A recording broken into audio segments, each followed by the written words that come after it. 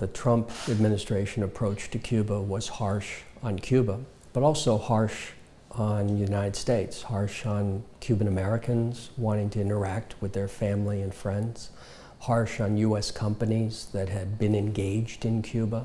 So everyone suffered. Having said that, the expectation early in the Biden administration was that they would make two initial changes to Trump policy. The first would be about remittances, the amount of money that people could send. The Trump administration had restricted remittances to $1,000 4 times a year. The Obama administration had allowed as much as you want. The Biden administration had signaled they were going to allow again as much as you want. They haven't done it. The second was to make a change and allow airlines to land at airports other than Havana. Biden administration hasn't done that. The Biden administration has not changed one policy of the Trump administration in 5 months. It's been surprising to everyone.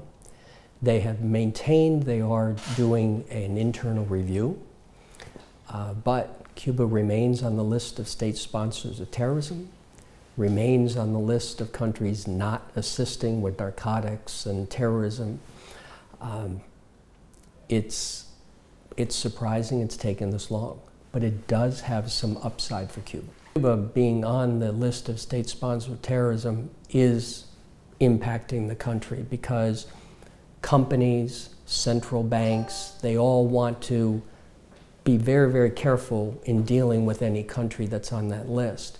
It remains surprising that the Biden administration has not removed Cuba from the list. We will, though, have an interesting event this week, and that is the United Nations General Assembly will be voting on its annual resolution with respect to Cuba. And the Obama administration in 2016 abstained, and that was the first time the U.S. government had abstained. Normally it always voted against removing or against the resolution. It'll be interesting to see what the Biden administration does tomorrow.